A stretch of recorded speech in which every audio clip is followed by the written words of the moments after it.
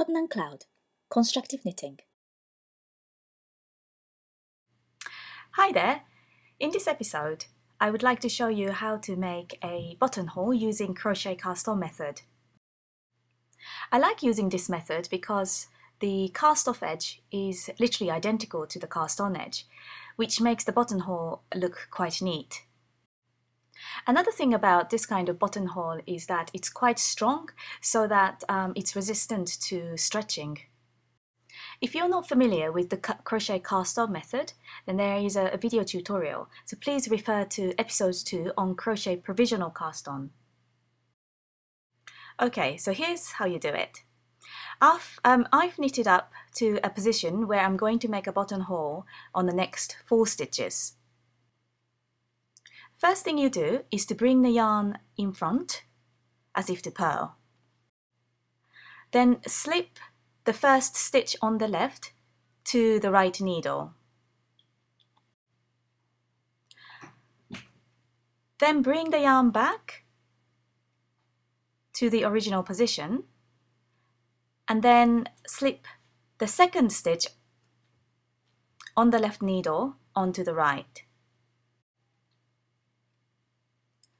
Then slip the first stitch that you've slipped onto the right over to the second stitch, and this is the first stitch casted off.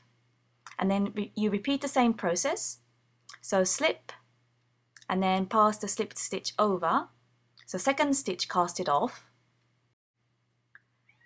then the third stitch,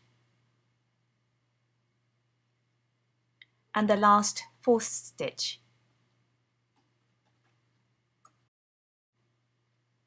The working stitch is still tucked at the wrong side of the work.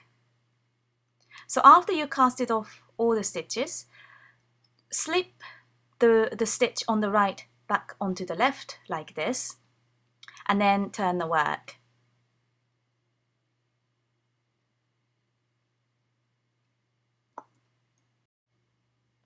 On the wrong side of the work, bring the yarn back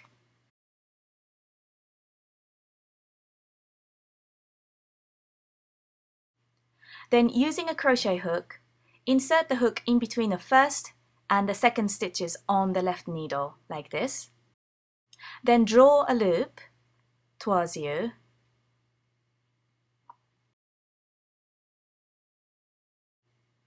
Then make a chain stitch. This chain stitch doesn't actually count. It basically keeps the yarn at the right position to do the crochet cast on. So bring the hook in front of the needle and make a chain stitch. And this is the first stitch that you've made. Bring the yarn back and then the second chain stitch.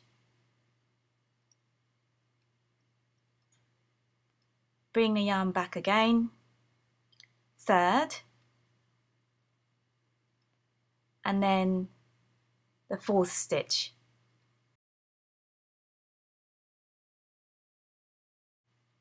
Now you can see the little chain stitch that doesn't count, and then you made 4 stitches. After making the last chain stitch, you don't bring the working yarn back, but instead put the loop onto the needle. So it looks like you've made 5 stitches here.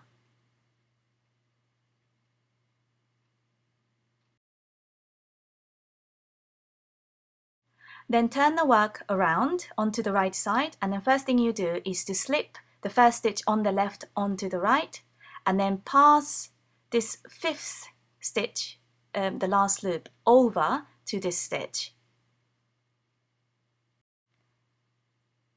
At this point, slightly tighten this loop, but then try not to tighten it too much, and then slip this stitch back onto the left needle.